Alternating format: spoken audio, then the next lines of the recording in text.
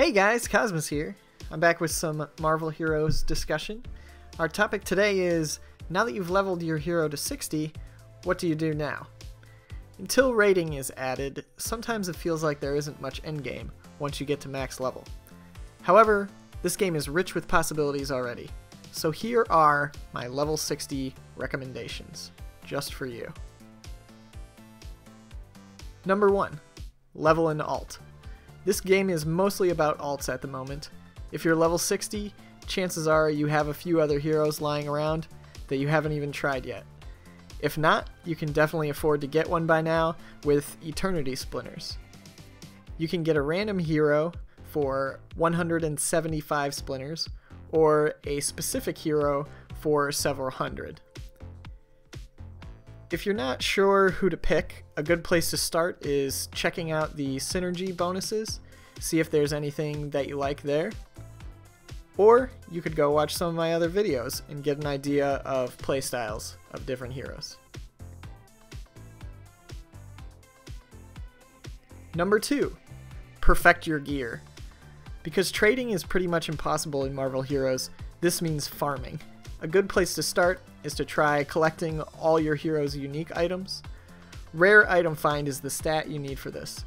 You can get it on item slots 4 and 5, also on your costume core, and there are 2 hero synergies right now that give you 5% each.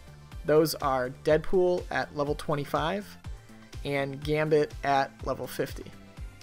If you pop a potion on top of both of those, you can easily get over 100% rare item find. You should also farm up some overpowered artifacts for your hero. For this you need special item find instead of rare item find, and they drop pretty frequently.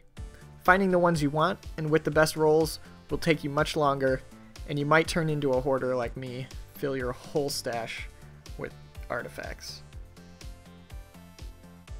Number 3. Level a legendary. Legendary items cost 300 Odin marks, so you'll have to spend some time doing legendary quests first. Legendaries are super powerful and become more so as you level them.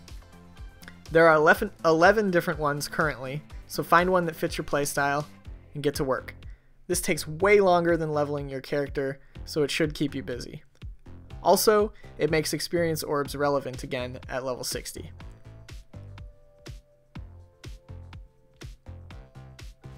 Number 4, play PvP.